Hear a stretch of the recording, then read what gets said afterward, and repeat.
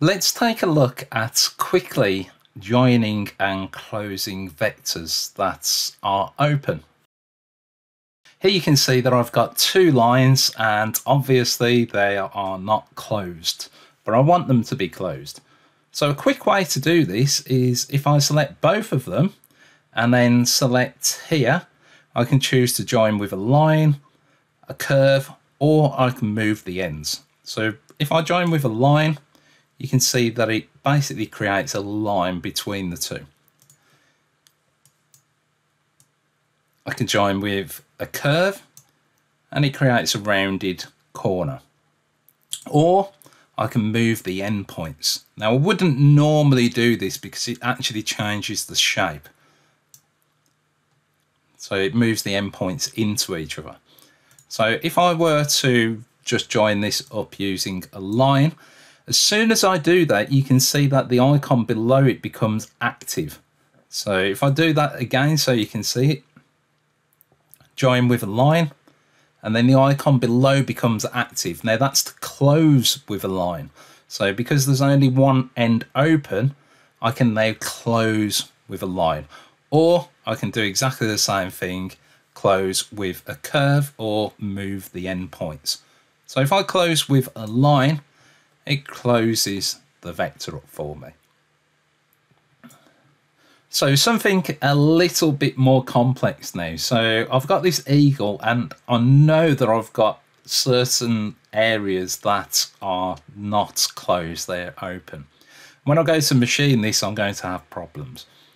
So a quick way to do this is to select all of the vectors, and you can see here that I get the option to close the vector with a line. Now I know that this isn't going to work because I know that I've got two ends that are open. So if you get this pop up, keep an eye on the screen, and when I select it, you can see it's created this line.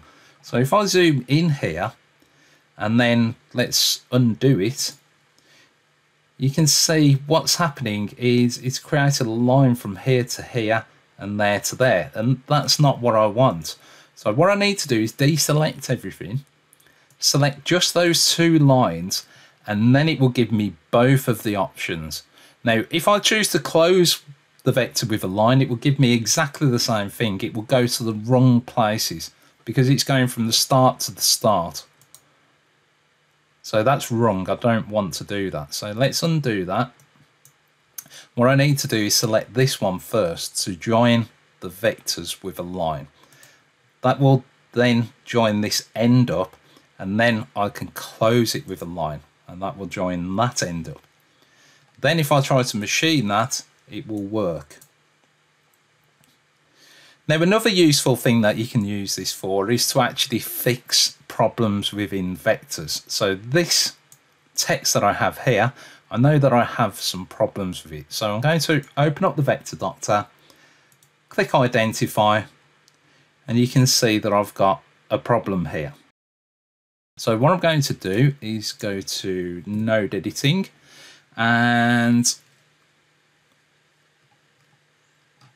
the side of this looks pretty bad, to be honest, anyway. So what I'm going to do is make this look a little bit better. So I'm going to cut there, and I'm going to cut there. Now I'm just pressing C on the keyboard, and you can see that I've got this like little bit of a jaggedness there and a little bit here. It's not very good. So I'm going to try and fix this. So if I just ungroup all of this first of all, and select there.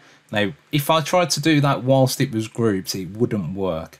So if I select there and then close with a line, it just joins that up. It saves me having to do it. And I could do this with all of the text. So let's say here, I want to get rid of that kink. So let's cut there, and let's cut there. Delete that.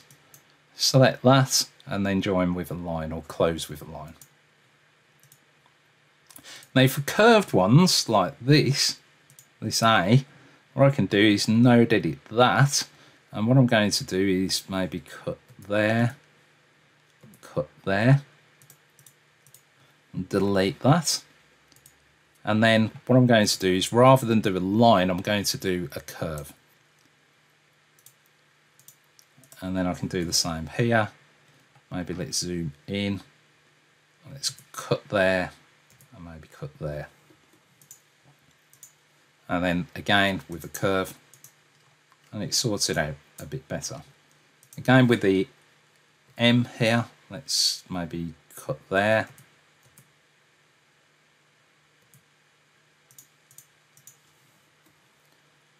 Now if you get bits that don't match up like that, to be completely honest, I would just delete that. You can join it up, but I'm just going to delete it. And then I can do that.